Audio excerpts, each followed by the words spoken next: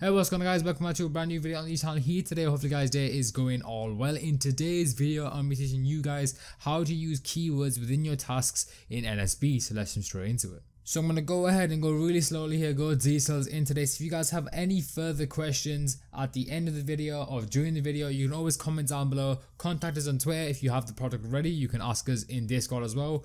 And there's an email on screen that you can contact about your support queries as well. So to break down the idea of keywords, essentially keywords are basically what directs your tasks on a site. So let's say you selected a site like KIF. So as you can see, KIF is selected there. And let's say my keyword is Yeezy, so my task will be directed with the keyword Yeezy on the site KIF, and it will monitor the products that gets loaded on there for any titles with Yeezy within it. Obviously that is a very simple definition. However, within NSB it gets a lot more advanced. You can use this to your advantage very well. It does look kind of complicated at first, but trust me guys, watch through the video. If you have any further questions, you can always contact us. I'm going to do my best to explain everything very slowly and in a very detailed manner so you guys have a full understanding of how keywords work within NSB. So to get into the topic, we're going to talk about single sets of keywords first, and then we progress onto other things as the video continues. So let's say I was on the site KIF like we were before, and I'm going to look for the Yeezy 350 blue tints. To get started with single sets of keywords, which is this part of the video,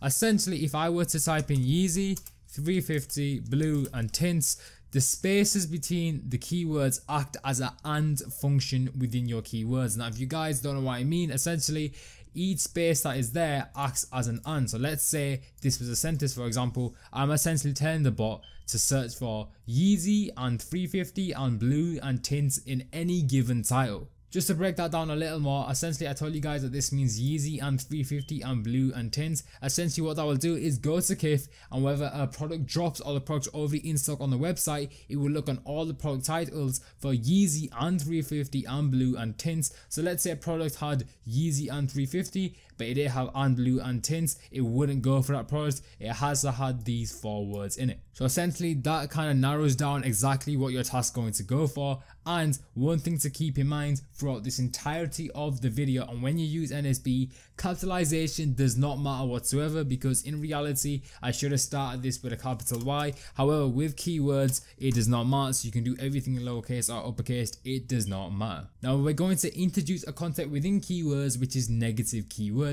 Negative keywords is a way for your task to exclude given items that match a word that you decide to label as a negative keyword within your keyword section of your task. Now essentially to do that, all you have to do is put a dash and then the word that you want to exclude. So for example, if I was running these keywords, my task would be directed to the KIF website, and the task would look for Travis and Scott minus hoodie. This is a negative keyword, so essentially it will look for all products with Travis and Scott. But if it finds products like a Travis Scott hoodie, for example, it knows not to go through there because I did a negative keyword on the word hoodie. This is a very important thing to integrate into your keywords, because let's say an artist like Travis Scott is dropping a collection and you want a specific item, you need to make sure you have these negative keywords on point so it doesn't go for those items and only goes for the items you want. Now we're going to introduce multiple sets of keywords within your tasks in NSB. Essentially, to do this, you add a comma between your keywords, and this acts as an OR function. Essentially, if I was running these keywords on the site KIF, it branches off from the beginning idea I did at the beginning of the video.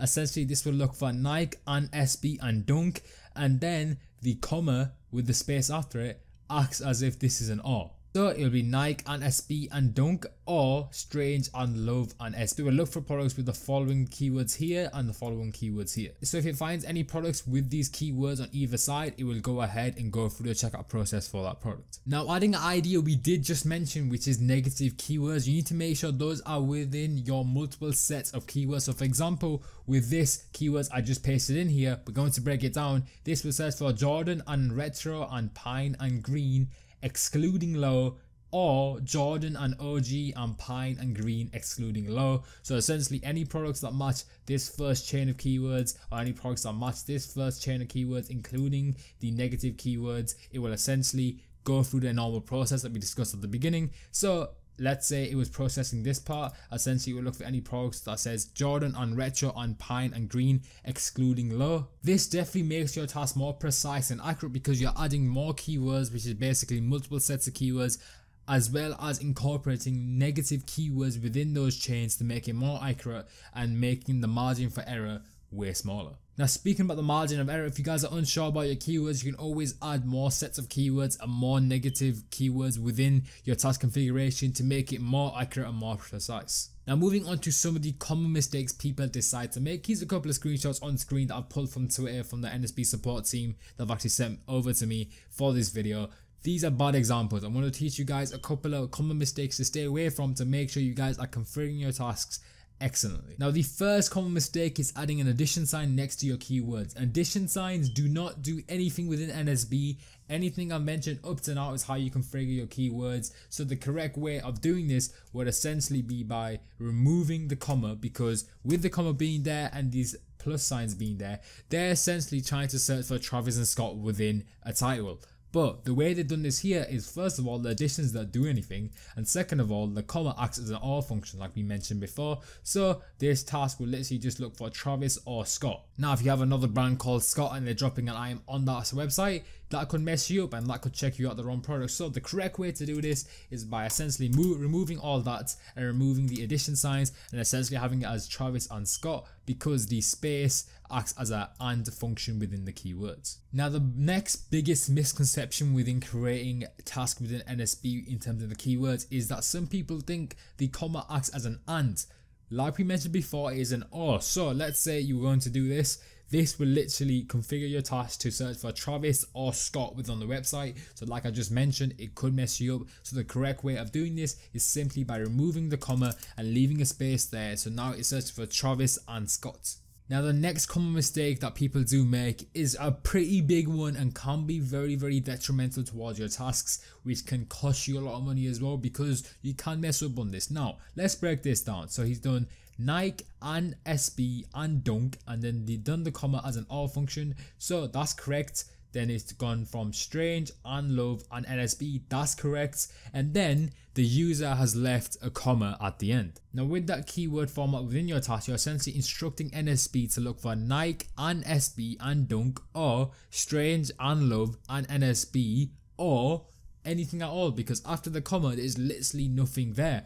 That can be the detrimental factor towards your tasks. So to correct that, all you have to do is remove the comma at the end here, and you're literally fine. Everything else is fine. And now you guys can see how literally a simple mistype of a comma can be very, very detrimental towards your task. So once again, to reiterate, the correct way is by removing the comma, so that will end your keywords there. Next mistake users do make is within this keyword type. This is an example here. So let's break it down once again. So it's Jordan and Pine and Green, or Jordan and OG and Pine and Green, or negative low. Now, we talked about negative keywords. I want to reiterate their meaning.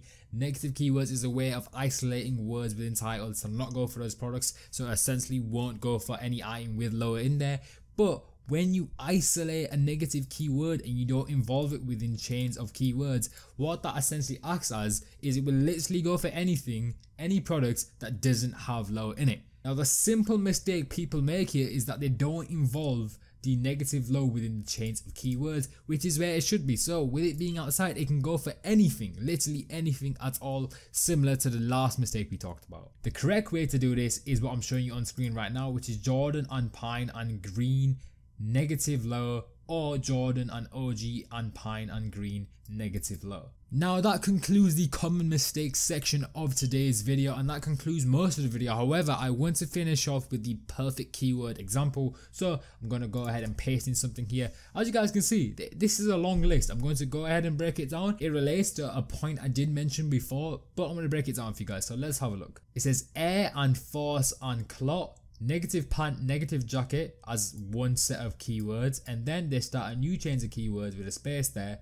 saying clot, Air Force One, minus pants, minus jackets, and then an OR function again with the comma, then air and force and rose gold, and negative pant and negative jackets.